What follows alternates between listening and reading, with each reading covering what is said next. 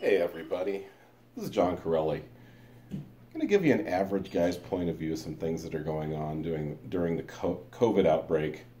Um, Average guy, average intelligence, probably an average amount of education. I have a 4-year degree in history.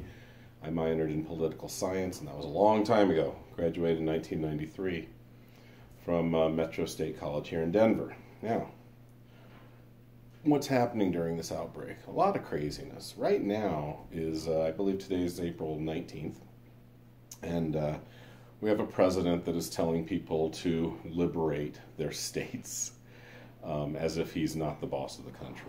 But he's having them, quote unquote, liberate states that have Democratic governors that might just might disagree with him, God forbid.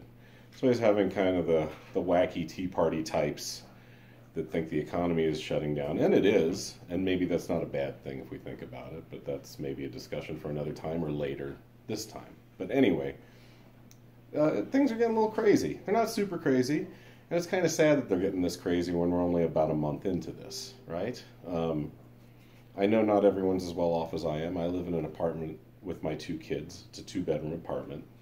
My older son is 22. He has autism. Pretty severe autism, so he needs assistance. He lives with me, and my 15-year-old also lives with me. He's being a bum and sleeping, even though it's the afternoon, but that's okay. School's out, and I'm also fortunate. I got a good tax return. I have some savings. I have a 401k I can dig into if I need to, and I even have, the stimulus money is coming in, and I am also getting paid because I work in a school, and so I'm getting paid through May. So I'm very fortunate. I'm in very good shape. As a matter of fact, I'm getting my groceries delivered, which is quite a luxury. I just washed my apples and oranges with soap. That's weird. And they're drying on the rack of the dishwasher as we speak. A little weird. It's a weird time. It's a time to be reasonable, though. The old saying, cooler heads will prevail. That's what we need. Cooler heads. So everybody calm down. Follow some simple rules, and we'll get through this. Having said that, Ellen DeGeneres is kind of on the hot seat right now. I think a week or so ago, she said that being quarantined feels like prison to her, and she said she'd been in the same clothes for 10 days, which, okay, I get the depression hits the rich. Depression doesn't discriminate. It hits the rich, it hits the poor. I understand that, but it's harder when you're poor. Can we agree on that? Ellen, you could have changed your clothes. You could have showered. You probably have a hot tub and a swimming pool on your what looks to be quite a palatial estate. To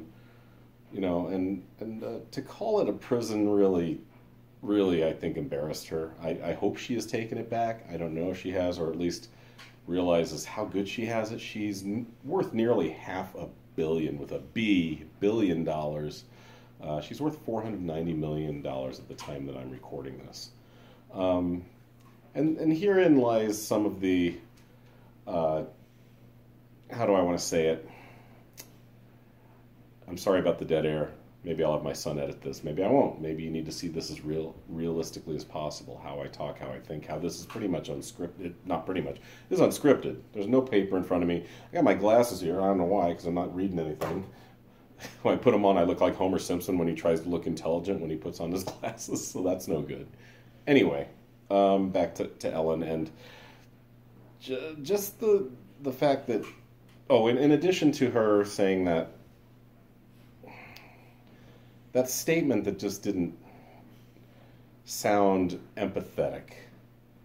In addition to that, she is also apparently, she's still running her show out of her house like a lot of talk show people are, and she is using, I don't know if they're non-union, but they definitely are not from her staff. She's using members to help her along with all the technical things that go into running a show out of your home. She's not using her staff anymore, and in addition to that, her staff had their pay cut by 60%, and talk about a time when you don't need that. You're already out of work, and you're getting your pay cut 60%. To her credit, from what I've read, Ellen has given $1 million to COVID, to fighting this pandemic. But I was like, how about another $1 million maybe to your employees? Because I would think that would cover them for a month or two. You got 30 employees. That 30, let's see, 30 times 30 is 900, right? So if you gave those employees 30 grand each, that's a lot. That covers more than a couple months as it should. That's less than $1 million. So something to think about. What else is happening? Here's my thing about Ellen, and this is where this is where I'm actually, in my mind, I'm comparing Ellen to Donald Trump, and I think this is a metamorphosis or an evolution that happens to a lot of famous people. They get to a certain status, and it's not only money and it's not only fame. It's about being figuratively blown by every person you come into contact with. I've said several times actually to my friends, I compared it to Plato's cave theory, but I just read a synopsis of Plato's cave theory. I was wrong. That's not what Plato's cave theory is about. You should read it. It's an interesting little synopsis. If you just literally Google Plato's cave theory comes in. It goes to it's called Philosophizers with a Y, and it's a pretty good take on for the average guy like me how to understand what Plato's cave theory is about. But my original definition or understanding of Plato's cave theory is you're in this place and you don't know anything outside that place, and that's how it kind of feels with Ellen right now. From my understanding, she I believe was born and raised in Louisiana, came from middle-class upbringings. That's my understanding. And then I have nothing but respect for her. The next 20, 30 years of her life are amazing. She made it in a man's world. You look at comedy now, and it's still a male-dominated business, stand-up comedy. And I do stand-up, not very well, but I do it. I've been doing it about 11 years, and it's still a male-dominated industry. And she did it when hardly any females did it, and she did it well. And she made a living at it, and of course she made her show, and she came out. She was one of the first famous gay people to come out. And then she has a successful talk show. She's an amazing woman. She really is.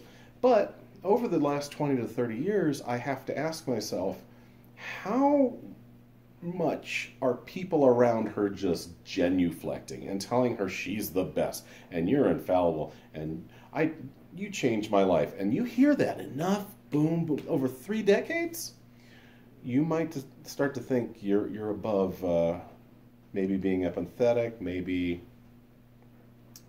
having understanding of the common man. I think that can happen. That's where I compare her to Trump. I don't think she's a sociopath like Trump. I think she's much kinder, but I think she has maybe lost her way and maybe doesn't understand that you've got people depending on you for a living. And just because you get a couple weeks off in your prison, which I got to check the square footage on it, I can't imagine. It's probably like a 10,000 foot square prison, 10,000 square foot prison. People are going to roll their eyes, as they should, and be critical, as they should. When you've got $500 million and you're not willing to spend 1/500th of it on the staff that helped get you where you are and supports where you are and what you do, you might need to take a look in the mirror.